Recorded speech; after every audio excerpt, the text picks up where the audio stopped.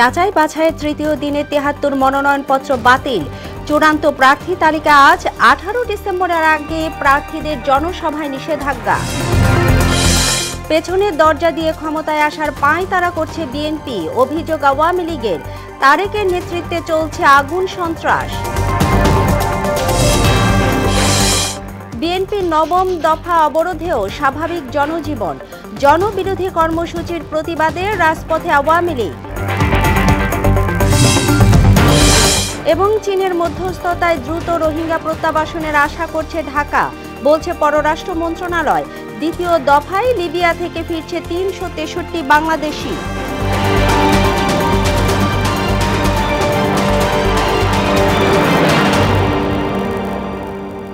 আসসালামু আলাইকুম, মোহনা সংবাদে সবাইকে স্বাগত। শুনছিলেন শিরোনাম, সঙ্গে আছি তাবশিরা লিজা। এবার বিস্তারিত। বিশ্বায়নের এ যুগে উন্নয়নের ধারা অব্যাহত রাখতে দক্ষ ও স্মার্ট জনশক্তি গড়ে তোলায় গুরুত্ব দিয়েছেন রাষ্ট্রপতি মোহাম্মদ শাহাবুদ্দিন। বলেন, বৈশ্বিক প্রেক্ষাপটে জনগণ ও জাতির আকাঙ্ক্ষা পূরণের দায়িত্ব সরকারের। রোববার দুপুরে মিরপুর সেনানিবাসে ন্যাশনাল ডিফেন্স কলেজের এনডিসি ও এএফডব্লিউসি কোর্সের গ্র্যাজুয়েশন সেরিমনিতে বক্তব্য রাখেন রাষ্ট্রপতি। নীতি নির্ধারণ, নিরাপত্তা, যুদ্ধ কৌশল এবং উন্নয়ন সম্পর্কে অর্জিত জ্ঞান সঠিক পথে পরিচালনার ক্ষেত্রে এনডিসির প্রশিক্ষণ গুরুত্বপূর্ণ ভূমিকা রাখবে বলেও আশা জানান Mohammad Shahabuddin. A knowledge-based society is essential for successful and respectable existence in international arena. Only citizens empowered with knowledge, skills and self-esteem that come from knowledge can help sustain democratic policy and democratic politics also. দ্বাদশ জাতীয় নির্বাচনে বৈধ প্রার্থীদের তালিকা চূড়ান্ত করবে নির্বাচন commission. তফসিল অনুযায়ী যাচাই বাছাই শেষে তালিকা প্রকাশ করা হবে। এদিকে রোববার তৃতীয় দিন শেষে ৭৩ জনের মনোনয়নপত্র বাতিল করেছেন রিটার্নিং কর্মকর্তারা। এর মধ্যে রাজশাহীর ৬টি আসনে ১৭ এবং বরিশালের ৬ আসনে বাতিল হয়েছে ৬ প্রার্থীর মনোনয়ন। এছাড়া গাজীপুরে ঋণ খেলাপির কারণে জাতীয় পার্টির প্রার্থী এম.এ. নিয়াজ উদ্দিনের মনোনয়ন বাতিল করা হয়। কিশোরগঞ্জের ৬টি আসনের মধ্যে ৩টিতে বেশ কয়েকজন আলোচিত প্রার্থীর মনোনয়ন বাতিল হয়েছে। এছাড়াও সিলেট ২ আসনে গণফোরামের সংসদ সদস্য মুকাব্বির খানের মনোনয়নও বাতিল করেছে ইসি। মনোনয়ন বাতিল হওয়া প্রার্থীরা আপিল করার সুযোগ পাবেন।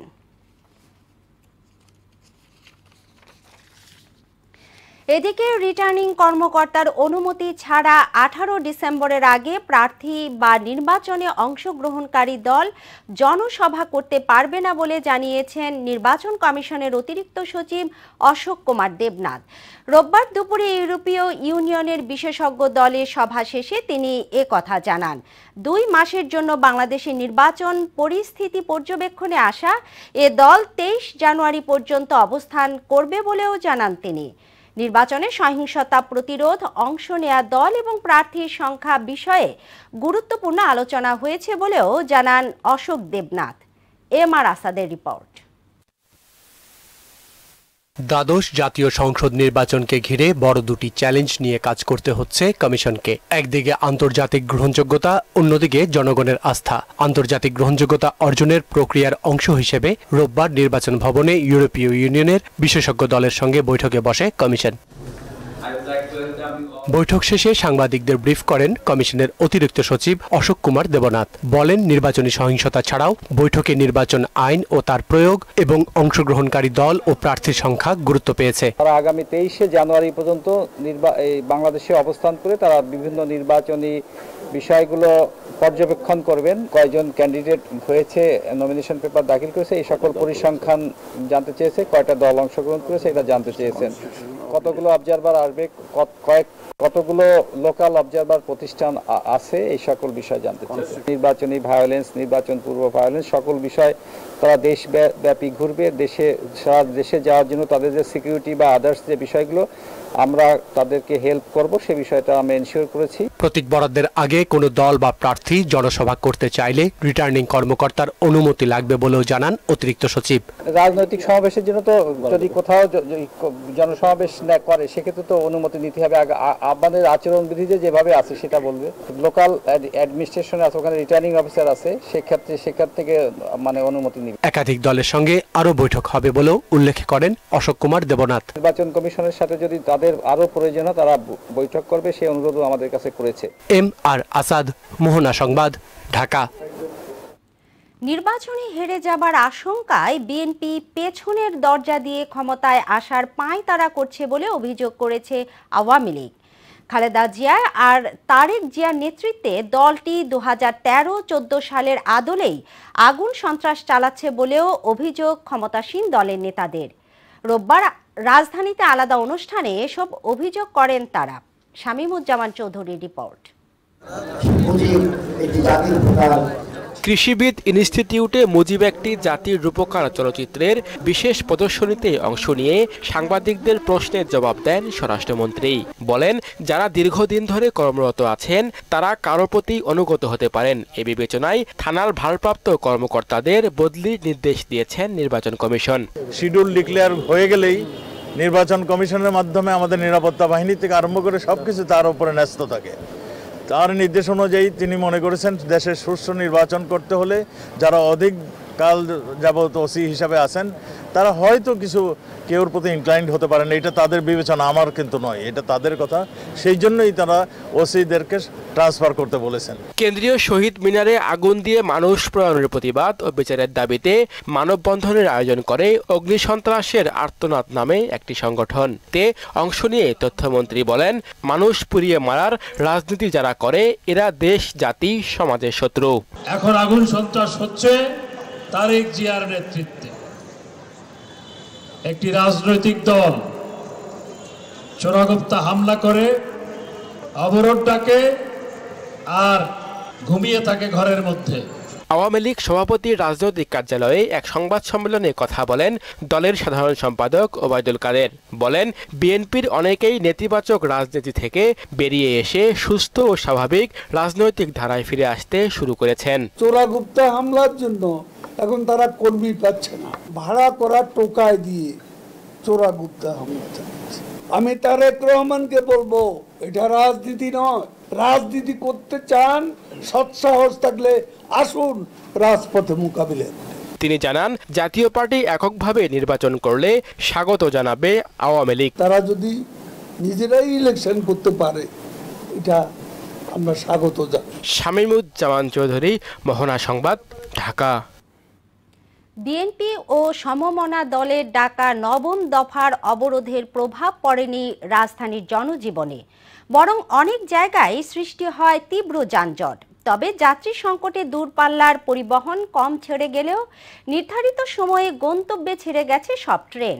এদিকে পরিস্থিতি স্বাভাবিক রাখতে রাজধানীতে সতর্ক অবস্থানে রয়েছেন আইন শৃঙ্খলা বাহিনীর সদস্যরা। আরও জানাচ্ছেন হুমায়ুন কবির। নবম দফায় বিএনপি ও সমমনা দলে ডাকা ৪৮ ঘণ্টা অবরোধের প্রথম দিনে রাজধানীতে যান চলাচল ছিল স্বাভাবিক। গণপরিবহন ও ব্যক্তিগত গাড়ির চাপে অনেক জায়গায় সৃষ্টি হয় তীব্র যানজট। তবে যাত্রী সংকটে দূরপাল্লার গণপরিবহন চলাচল কম থাকায় অলস সময় পার করেন পরিবহন শ্রমিকরা। দিনের বেলা কোনো যাত্রী না, রাত্রের বেলা কিছু যাত্রী আসতেছে, 2-1টা গাড়ি ছাড়তেছে। আমরা যাত্রীর জন্য বসে রয়েছি গাড়ি নিয়ে, যাত্রী আসবে গাড়ি ছাড়বো। দূরের যাত্রীরা প্রয়োজনের তাগিদেই ঝুঁকি নিয়ে যাতায়াত করছেন বলে জানান গাড়ি চালক ও যাত্রীরা। অসুখ তো আর হরতাল মরতাল দেওয়া হয় না, এখন জরুরি রুগী, সেই জন্য নিয়ে আসছি, রুগী চিকিৎসা করে চলে যাচ্ছি। প্রয়োজন থেকে যাওয়া, যেতে তো হবে। কে কখন পাথর মারবে তার কোনো ঠিক ঠিকানা নেই, এই জন্য ভয় ভয় গিয়ে গাড়ি চালাচ্ছি। এই সময় বেশি ভাড়া দাবি করার অভিযোগ করেন যাত্রীদের কেউ কেউ। রোডে ওনারা চাচ্ছে এক একজন 400 টাকা, যদিও বাস পাচ্ছে ভাড়া বেশি চাচ্ছে। এদিকে যাত্রীর চাপ দেখা যায় ঢাকা রেল স্টেশনে। নিরাপদ মাধ্যম হওয়ায় অনেকে ট্রেন যাত্রাকে বেছে নেন। ট্রেনের সার্বিক ব্যবস্থাপনা সন্তোষ জানান যাত্রীরা। বাসে গেলে তো কখন কি হয়ে যায়, না সমস্যা হচ্ছে না, আমি তো ফেস করিনি। প্রয়োজনের জন্য যাওয়া হচ্ছে আমাদের, জীবন তার থেমে থাকে না, জীবিকার জন্য আমাদের যেতেই হয়। নির্ধারিত সময়ে সব ট্রেন ছেড়ে গেছে বলে জানান Dhaka railway station master. Train চলাচল স্বাভাবিক আছে এবং শিডিউল অনুযায়ী চলাচল করছে, বিঘ্নতা নেই। চেষ্টা করছি যে আমাদের সময়ত যাত্রীরা যাতে স্বাচ্ছন্দ্যে নিরাপদে গন্তব্যে পৌঁছতে পারে। অন্যদিকে অবরোধের সমর্থনে রাজধানী কয়েকটি স্থানে বিক্ষিপ্ত মিছিল করেন কয়েকটি রাজনৈতিক দলের নেতাকর্মীরা। দাবি পূরণ না হওয়া পর্যন্ত রাজপথে থাকার ঘোষণাও দেন তারা। আমাদের জান এবং জবান থাকতে ফাঁসিবাদের বিরুদ্ধে লড়াই চলবে। আমরা এই নির্বাচনের বিরুদ্ধে অবস্থান নিয়েছি। পাতানো নির্বাচন যাতে না হয় তার জন্য আমরা রাজপথে নেমেছি। এই সময় ঐক্যবদ্ধ আন্দোলনের মাধ্যমে সরকার পতনের হুঁশিয়ারিও দেন সমমনা দলের নেতারা। হুমায়ুন কবির, মোহনা সংবাদ, ঢাকা। মার্কিন সাম্রাজ্যবাদের দেশীয় অনুচর বিএনপি জামায়াত বাংলাদেশকে ব্যর্থ রাষ্ট্রে পরিণত করতে চায় বলে অভিযোগ করেছেন শিল্প প্রতিমন্ত্রী আলহাজ কামাল আহমেদ মজুমদার। রোববার মিরপুরে অবরোধ বিরোধী শান্তি ও উন্নয়ন সমাবেশে অংশ নিয়ে এ কথা বলেন ঢাকা 15 আসনে নৌকার মনোনীত এই প্রার্থী। এ সময় ঘরে ঘরে গিয়ে সরকারের উন্নয়ন তুলে ধরার আহ্বানও জানান তিনি। রেজা খানের রিপোর্ট। শিল্প প্রতিমন্ত্রী আলহাজ কামাল আহমেদ মজুমদারের নির্দেশে তালতলা বাসস্ট্যান্ড ও 13 নম্বর হারম্যান মেইনার কলেজ মোড় সহ ঢাকা 15 আসনের বিভিন্ন এলাকায় হরতাল বিরোধী শান্তি সমাবেশ করেন আওয়ামী লীগ ও সহযোগী সংগঠনের নেতাকর্মীরা।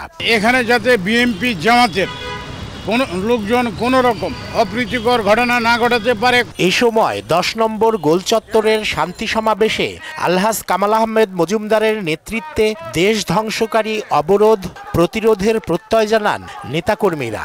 আমরা কামাল ভাইয়ের নেতৃত্বে এই ঢাকা 15 আসনে কোনো নাশকতা হতে দেব না। আমরা কামাল ভাইয়ের নেতৃত্বে রাজপথে আছি। মানুষের ক্ষতি ছাড়া এই বিএনপি দলটি কোনো কিছুই করতে পারে না। আমরা ঘরে ঘরে যে ভোট চাব, তারপরে আমরা অবরোধ হরতাল বিরোধী আন্দোলনে অবস্থান করব। বৃহত্তর মিরপুরকে সন্ত্রাস, চাঁদাবাজ, দুর্নীতিমুক্ত করেছেন। 7 জানুয়ারি পর্যন্ত মাঠ পাহারা দিয়ে কামাল আহমেদ মজুমদারকে আবারও বিপুল ভোটে নির্বাচিত করে প্রধানমন্ত্রীর হাতকে শক্তিশালী করার কথাও জানান তারা।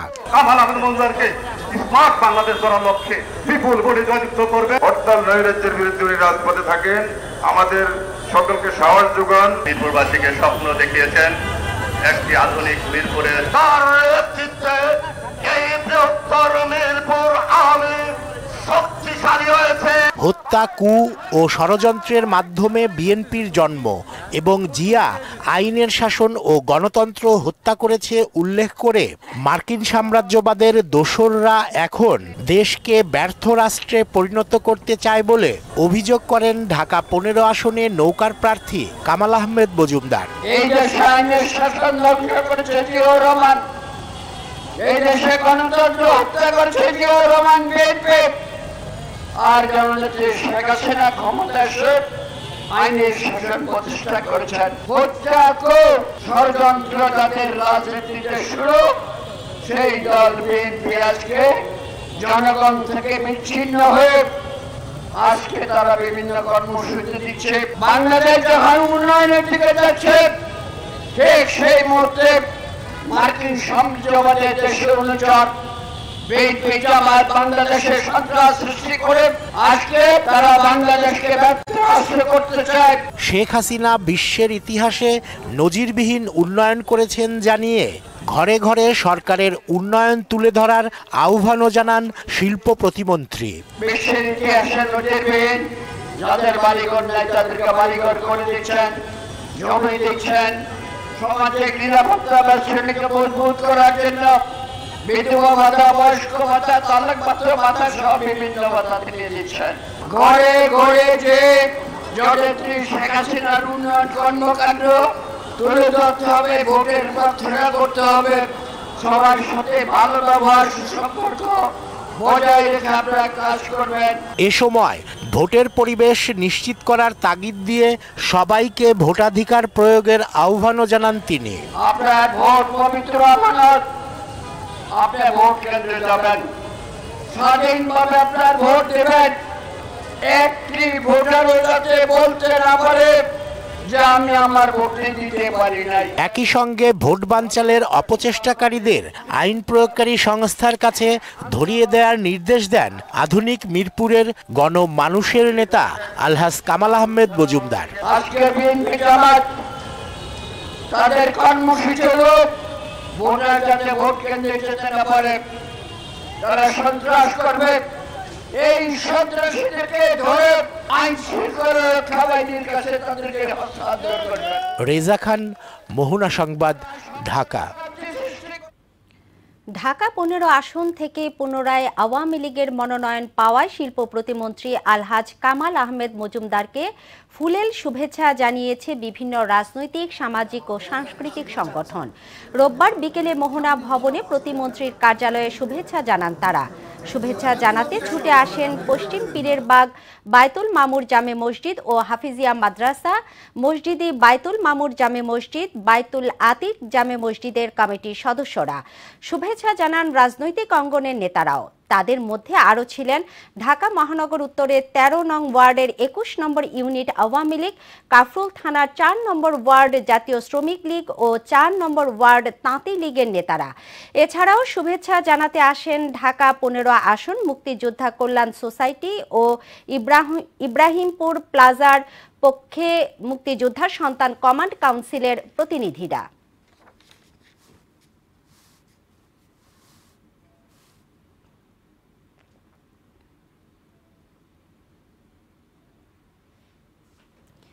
চীনের মধ্যস্থতায় দ্রুত রোহিঙ্গা প্রত্যাবাসনের আশা করছে বাংলাদেশ। রোববার বিকেলে নিয়মিত সাপ্তাহিক ব্রিফিংয়ে পররাষ্ট্র মন্ত্রণালয়ের মহাপরিচালক জানান, নিরাপদ ও টেকসই প্রত্যাবাসনে প্রচেষ্টা চালাচ্ছে বাংলাদেশ, চীন এবং মিয়ানমার। এছাড়া আগামী ৫ ডিসেম্বর দ্বিতীয় দফায় ৩৬৩ জন অনিয়মিত বাংলাদেশি নাগরিককে লিবিয়া থেকে ফিরিয়ে আনা হবে বলেও জানান পররাষ্ট্র মন্ত্রণালয়ের এই মুখপাত্র। নাসির উদ্দিনের রিপোর্ট।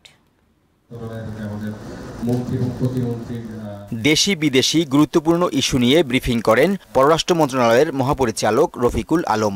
জানান, international maritime organisation IMOর vice president নির্বাচিত হয়েছে বাংলাদেশ। প্রতিদ্বন্দ্বিতাপূর্ণ আয়োজনে অংশ নেয় 25টি দেশ। OPCW এর এক্সিকিউটিভ বডিতে বাংলাদেশ নির্বাচিত হয়েছে এবং IMOতে ভাইস প্রেসিডেন্সি পদটা আমরা পেয়েছি। লিবিয়ায় আটকে পড়া অনিয়মিত বাংলাদেশিদের ফেরত আনা প্রসঙ্গে তিনি বলেন, গেল মাসের শেষ দিকে ১৪৩ জনকে ফিরিয়ে আনা হয়েছে, দুদিনের মধ্যে আরও আসবে। আটকে পড়া ব্যক্তিরা মানব পাচারের শিকার কিনা সেটা এখনই বলা যাচ্ছে না। আগামী ৫ ডিসেম্বর ২০২৩ তারিখে আরও ২৬৩ জন অনিয়মিত বাংলাদেশি নাগরিককে লিবিয়া থেকে বাংলাদেশে প্রত্যাবাসন করা হবে।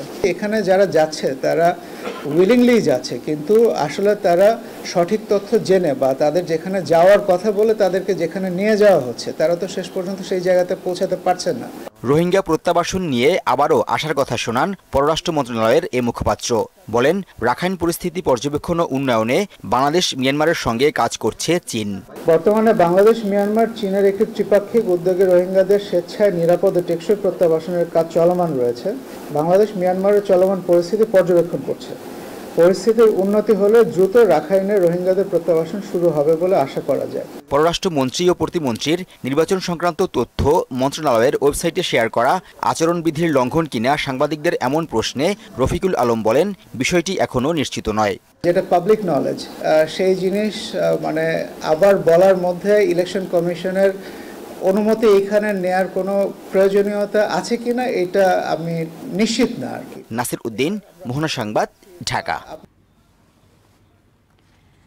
পুরান ঢাকার লালবাগের হরমোহনশীল সড়কে একদিকে হেলে পড়া দুটি ভবনে জীবনের ঝুঁকি নিয়ে বসবাস করছেন বাসিন্দারা। এতে এর উত্তর পাশে থাকা জামিলা খাতুন উচ্চ বালিকা বিদ্যালয়ের ৩০০ শিক্ষার্থীর জীবনও হুমকিতে পড়েছে। প্রধান শিক্ষক বললেন, বারংবার অভিযোগ করলেও তাতে কর্ণপাত করছেন না ভবন মালিকরা।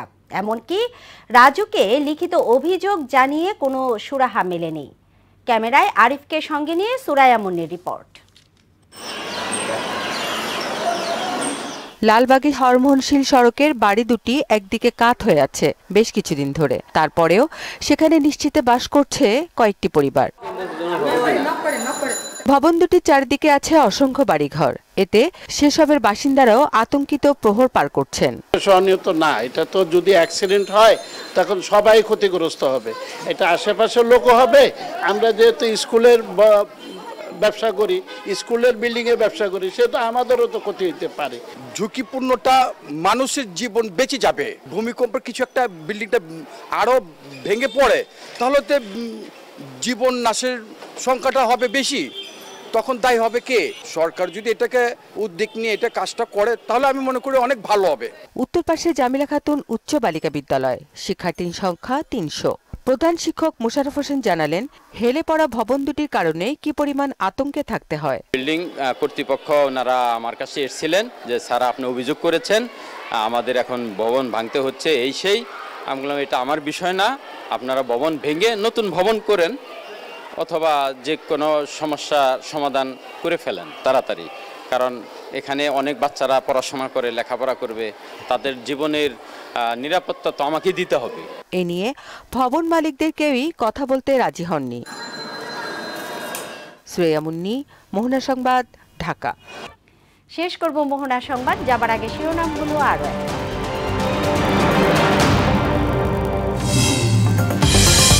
যাচাই বাছাইয়ের তৃতীয় দিনে ৭৩ মনোনয়নপত্র বাতিল, চূড়ান্ত প্রার্থী তালিকা আজ। 18 ডিসেম্বরের আগে প্রার্থীদের জনসভায় নিষেধাজ্ঞা। পেছনের দরজা দিয়ে ক্ষমতায় আসার পাঁয়তারা করছে বিএনপি, অভিযোগ আওয়ামী লীগের। তারেকের নেতৃত্বে চলছে আগুন সন্ত্রাস। বিএনপির নবম দফা অবরোধেও স্বাভাবিক জনজীবন, জনবিরোধী কর্মসূচির প্রতিবাদে রাজপথে আওয়ামী লীগ।